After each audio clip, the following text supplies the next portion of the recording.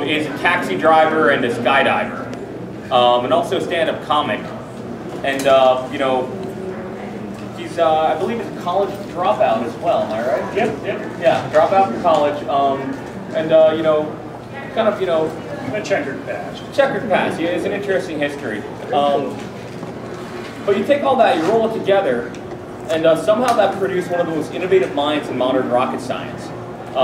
He is the brains behind and engineering. Well, you know, I think it takes a little bit of science. It's like, here's my opinion. If you're running Excel all day, you're a scientist. If you're running SolidWorks all day, you're an engineer. So I think you're more of a scientist. Okay. Yeah. All right. So without further ado, I want to introduce Doug Jones, Chief Scientist at XCOR Aerospace.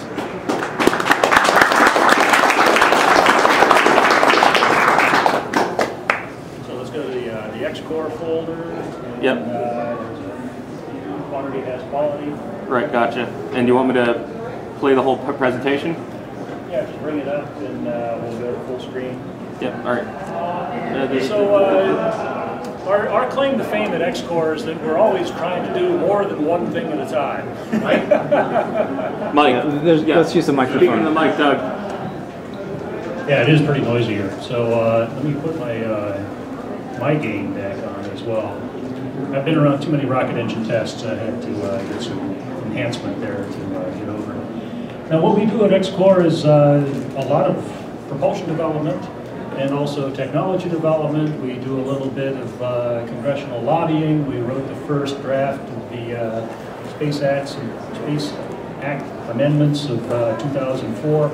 So for a small company in the middle of nowhere in Mojave, we end up punching a lot above our weight class.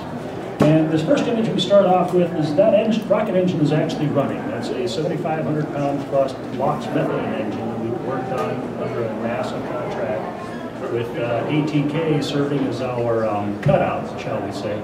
That they ran interference for us with NASA. I'm not sure I can make this any louder. How's that? Is that better? Yeah. Okay, I'll pretty much just hold it against my chin. And because I'm getting a lot of gain on this, so I wasn't sure how loud I was getting there. Okay, so this is a LOX methane engine. That was one of the projects we were working on in 2007. The other one was the X-Racer for the Rocket Racing League. And as it turns out, the two customers ended up staggering when they came up with the money for their projects, so that we managed to pace ourselves rather nicely on that. And in this shot, you can see that the engine is running. You can just barely see some shock diamonds here because methane burns so clearly that it doesn't get the bright, luminous flame that you see in so many other rocket engines. And this was a tremendously useful program for us. We learned a lot from it, and that led to one of our larger customers, more recently, United Launch Alliance, who is paying us right now to do technology development, leading towards creating a new replacement for the RL-10 rocket engine, which has been in use since the 1960s. And this new engine will be a 20,000-pound thrust class LOX hydrogen engine, which would be the replacement propulsion for the Delta and Atlas launch vehicles. So if we manage to pull this off, we'll be a small company in Mojave that all the major civil and military and reconnaissance satellites for the United States will be going up on engines provided by our small launch team. And they were all the engines that started out on my computer. That's kind of mind-boggling even for me. I've been working in this industry for 14 years, and it still just amazes me that I have such a large footprint there. So, our next slide. XCOR usually has more than one thing going at a time, and that has been one of the more useful things for us because we have typically a small engine test stand and a large engine test stand doing experiments at the same time. So on the left we had our 2P1 engine. 2 was the thrust class, P was the propellant, which started off as being propane, later evolved to ethane. And 1 was the sequential engine design. So that was our first rocket engine at XCOR. And we finally retired that thing about 5 or 6 years ago after it had been in use for like 7 years and it accumulated almost 2,000 engine runs and several hours of runtime. And dozens of different people had operated it. And we used it as a training thing for our new young engineers so that they would operate this simple rocket engine test stand so that they would get the experience before we moved them on to the bigger and tougher projects.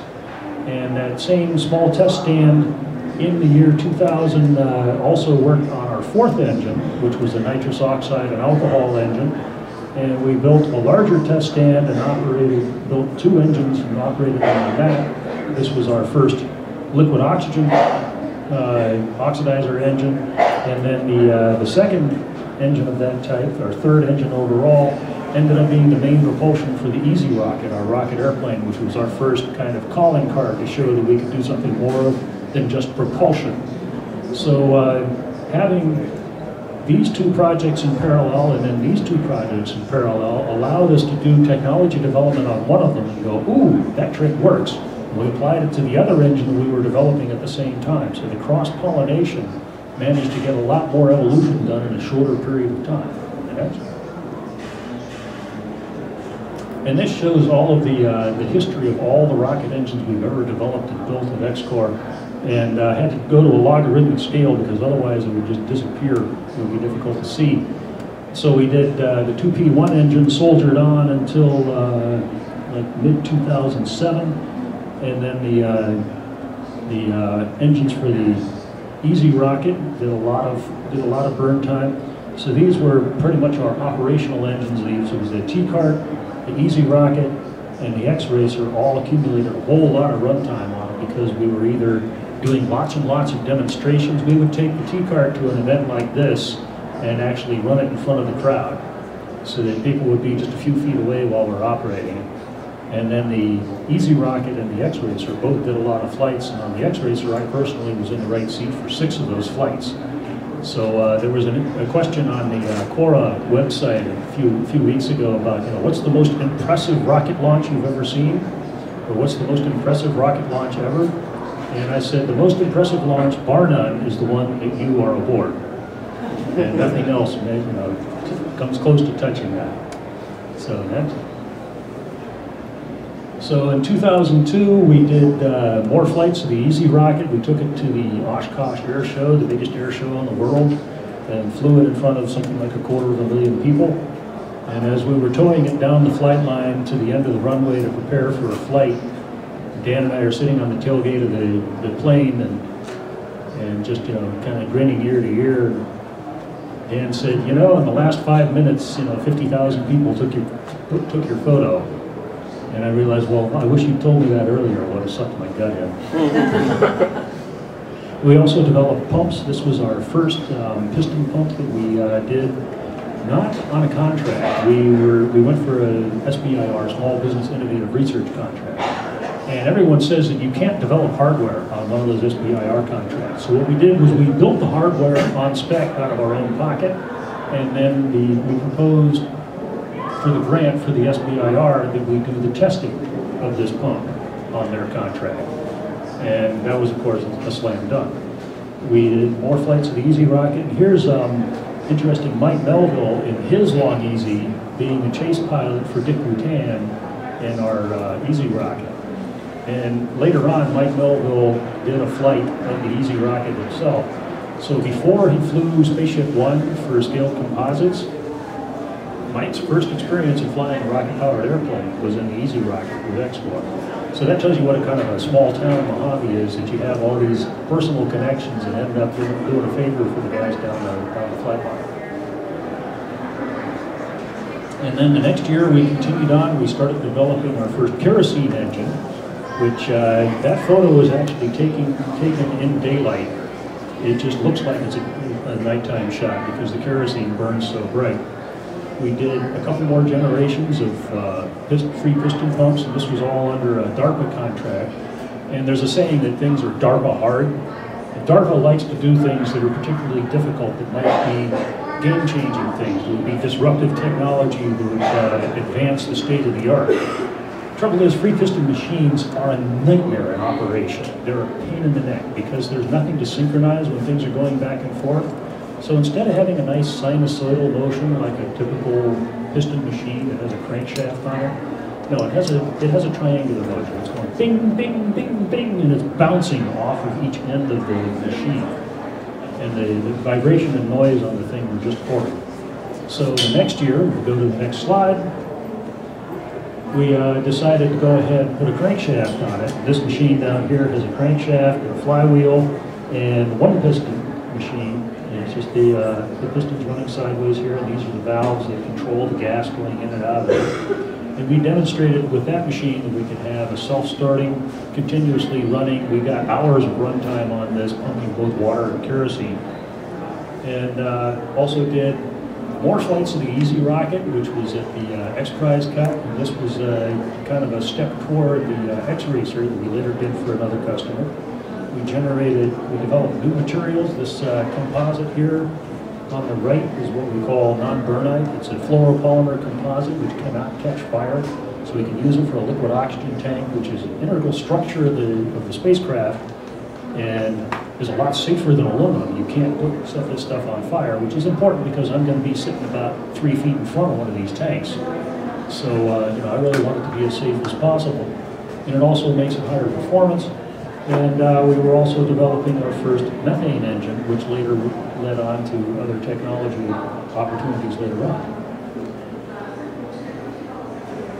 So the next year we got that big methane engine contract from NASA, which was really quite a shocker for us because we had the experience with the small 50-pound thrust LOX methane engine. And we had proposed for both the reaction control thrusters that NASA was looking for their crew exploration vehicle, which was to be their follow-on to the space shuttle. And they were also asking for proposals for main propulsion for that vehicle, which would be like a 7,500-pound thrust engine, which was far larger than anything we had ever done before at XCOR.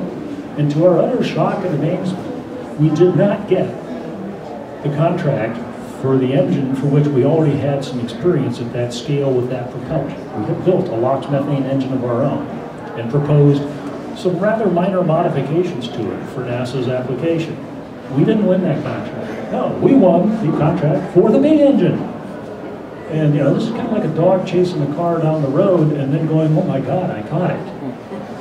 And at the same time, we got the contract with the rocket racing team to do an 1,800-pound thrust rocket engine for an airplane for rocket racing where they would be doing pylon racing in front of the crowd. So we had these two huge contracts that we won at the same time. Now, fortunately, the rocket racing folks had their own financial crisis at that point, and they couldn't come up with the money to pay us to move forward on that contract. So we said, okay, no problem. We'll put your contract, your project on hold, and then we worked our asses off on the methane engine. So it was rather fortunate that the way the customers worked out, we had these two large contracts, but they didn't 100% overlap. And to do this engine, we had to develop a new test stand, and to do this engine, we had to develop a new pump.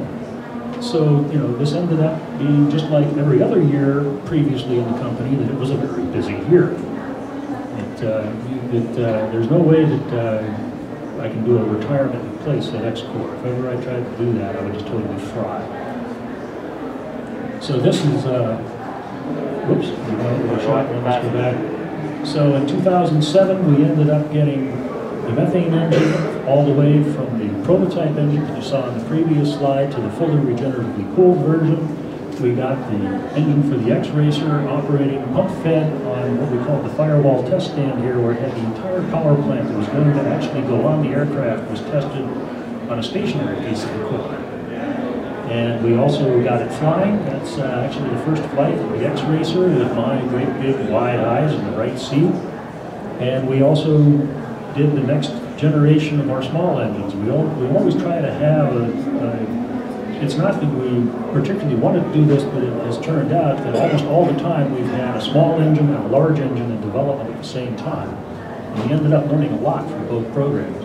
As it turned out, this was a nitrous oxide and ethane engine, which was kind of an outgrowth of our first engine that we had done.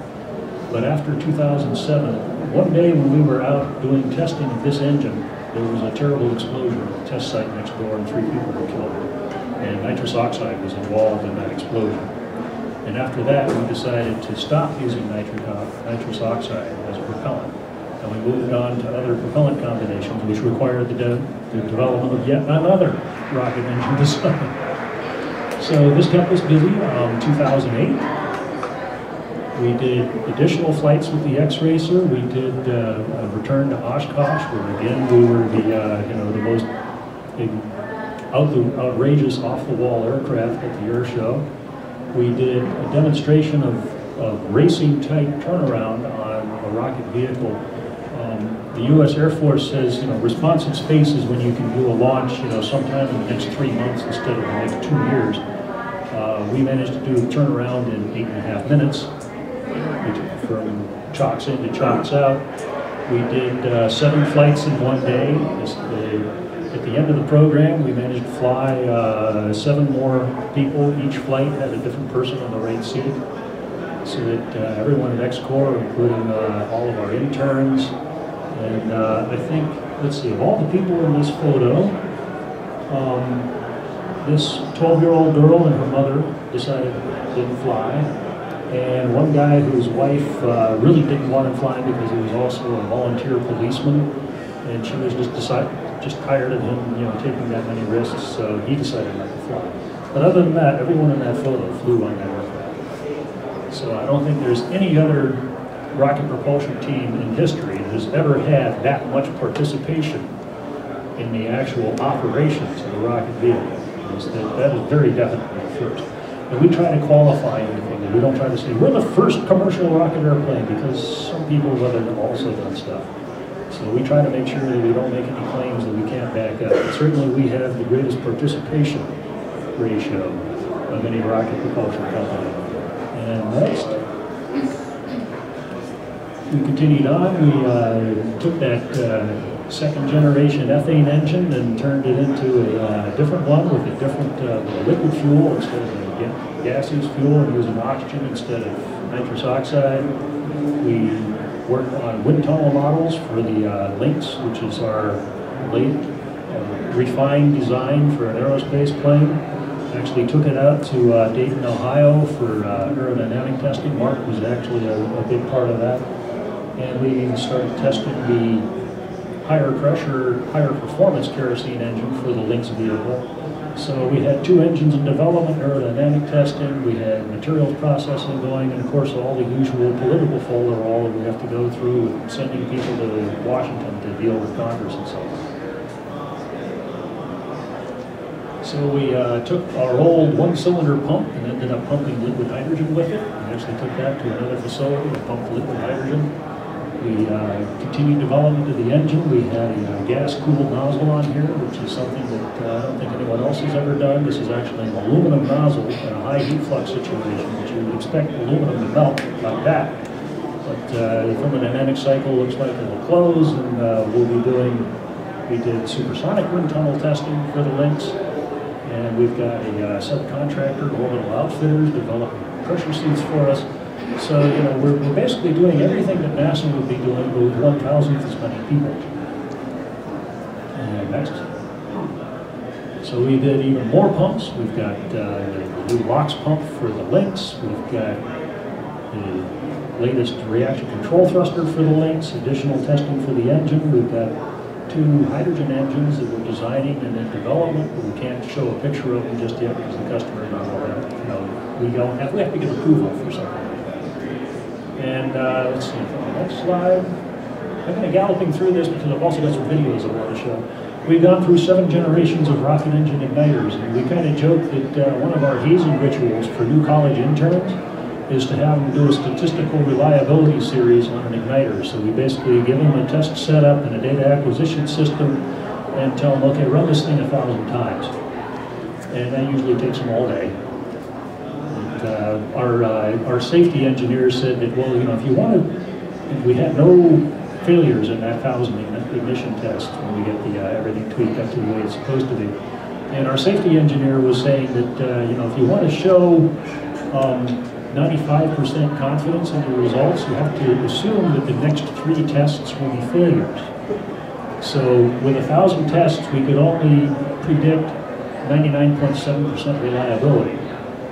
So Randall said that, well, if we want 3 nines reliability, we have to go to 3,000 tests. And I looked at him and said, but that would take all day. Because back on the methane project with NASA, one of the NASA engineers told me about an igniter project that they had going. And they had done 12 tests of their high-tech igniter. And they were very proud of that.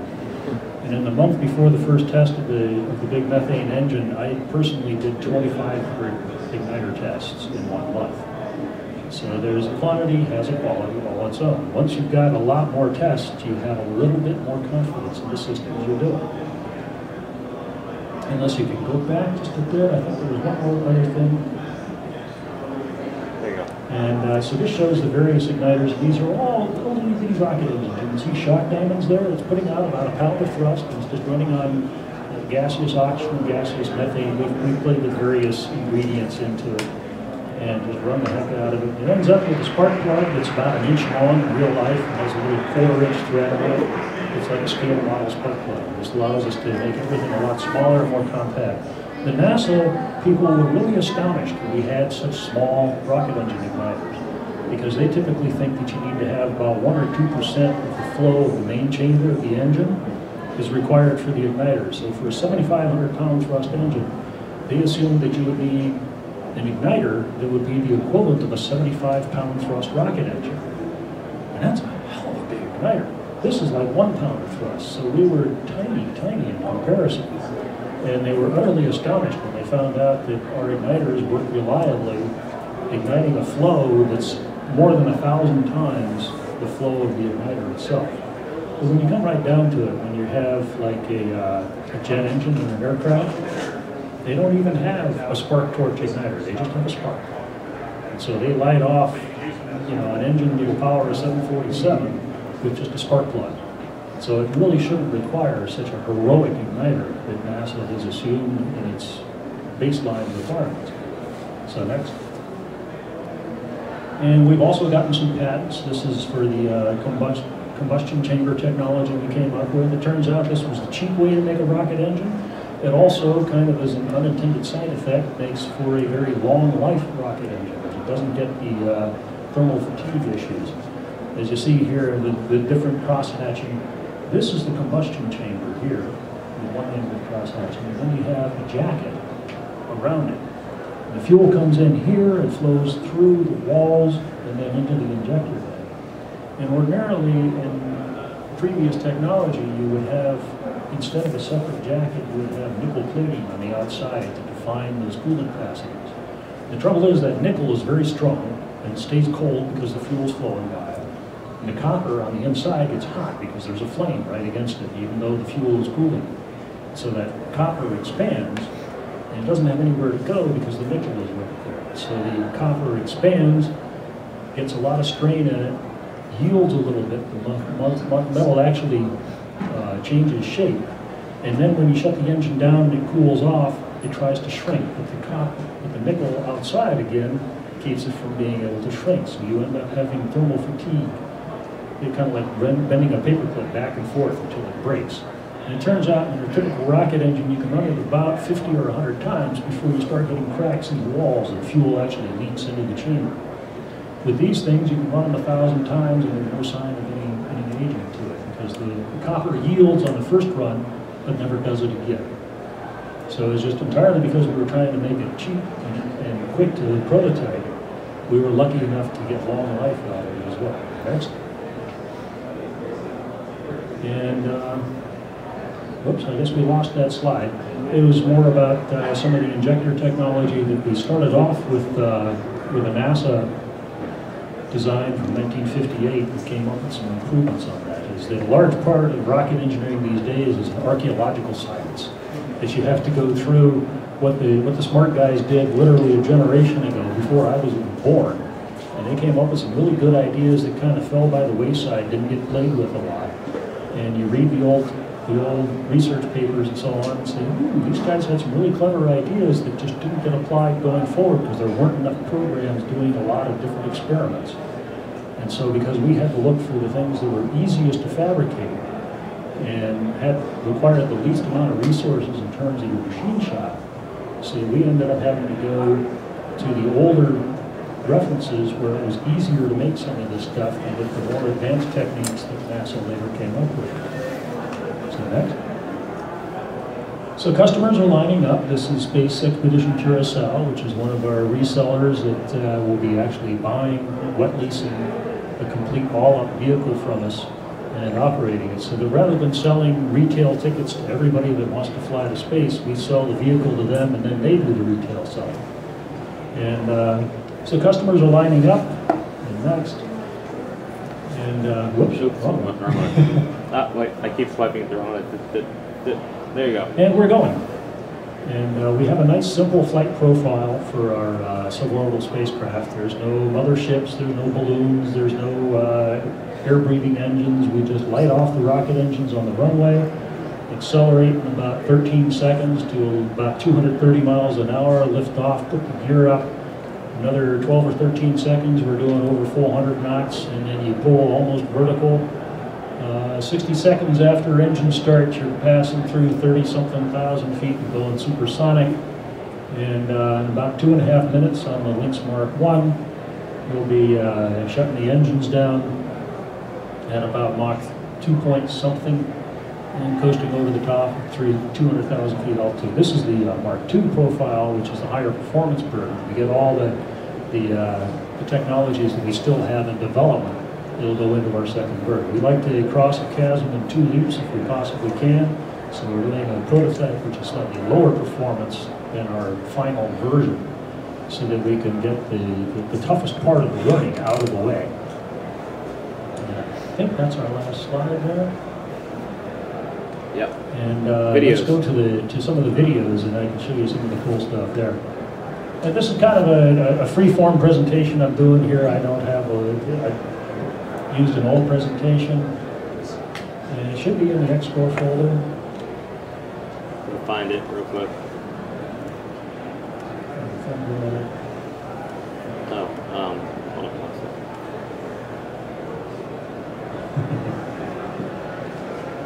second. It's nice to have somebody else doing all this for me, so I'm not trying to walk chew gum on my belly and pat my head at the same time. Which one do you want? Let's see. 5K 18 run edit. We'll just kind of take it from the top here.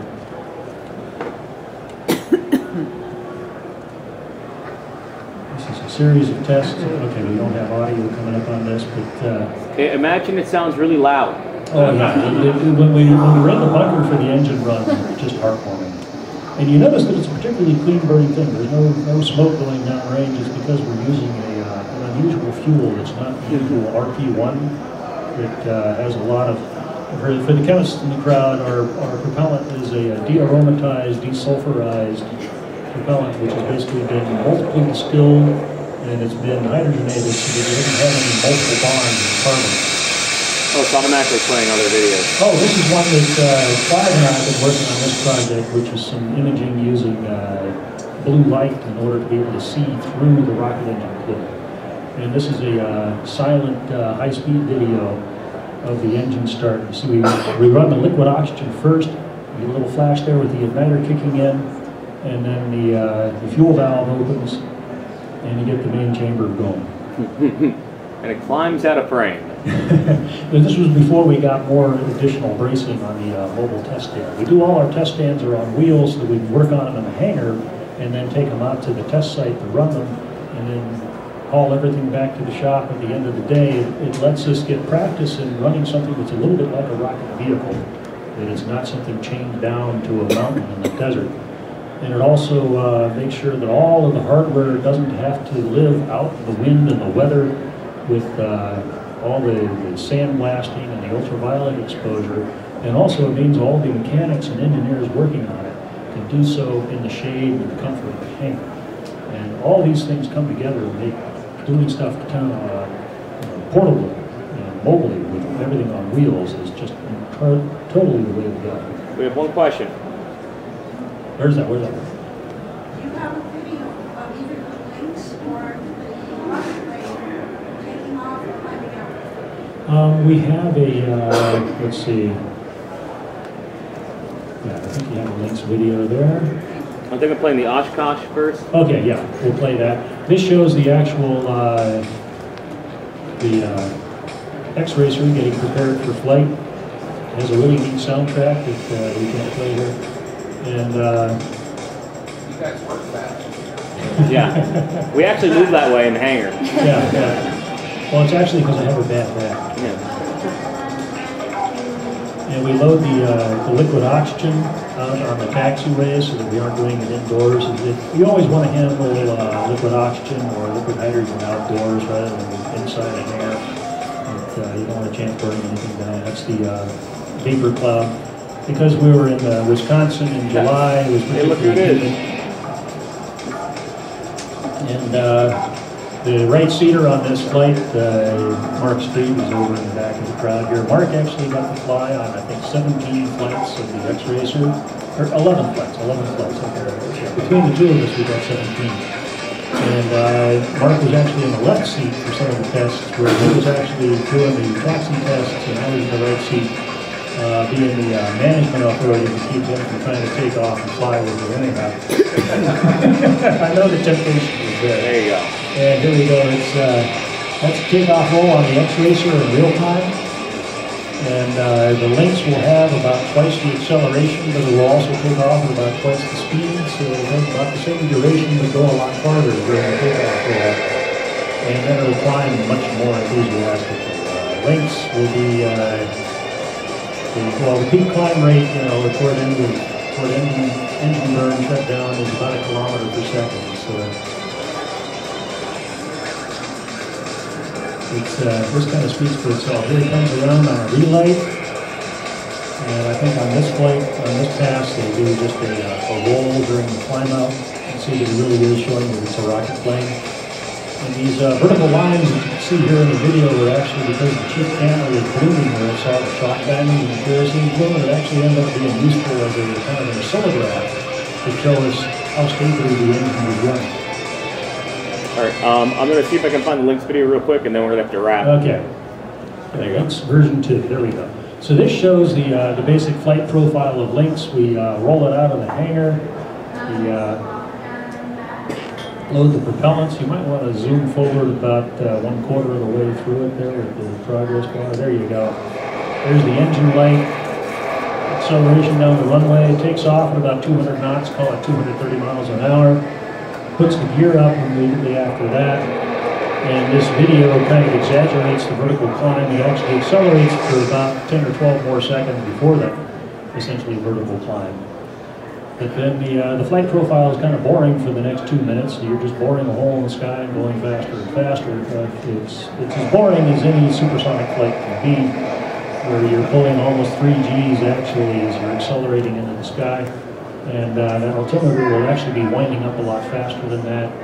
Even at 40,000 feet, it'll be winding around about once per second because of 1,000 feet per second climb rate. Then you float over the top. We've got this kind of greenhouse canopy, which will be, in some ways, a liability. You get several kilowatts of heat of sunlight coming in there, so we have to have a significant cooling system to keep from cooking the crude. But here's this is the view that you'll have from the right seat, with nothing but black sky above and blue earth below. And you're not going to float around in the cockpit because it's not big enough to do that without kicking the pilot in the head. We keep everybody strapped down, and then you pull about 4 Gs eyeballs down and a few Gs eyeballs out during the re-entry. It re-enters like a fighter plane. I think we level off about 60,000 feet is where we go subsonic, and then it's about 15 minutes of gliding down to the runway. So that the first 5 minutes are complete pandemonium, and then the next 15 are like, oh man, my heart's catching up with me. So you have a question? Is that aerodynamic maneuvering to re-enter, or is that a reaction control thrusters? We use reaction control thrusters to control it while it's out of the atmosphere. That's why we've been working on several generations of 40 and 50-pound thrust rocket engines. And because once you're above 150,000 feet with zilch airspeed, there's nothing to control it with unless you have reaction controls. All right, I think it's time. Yep. Okay, galloping through.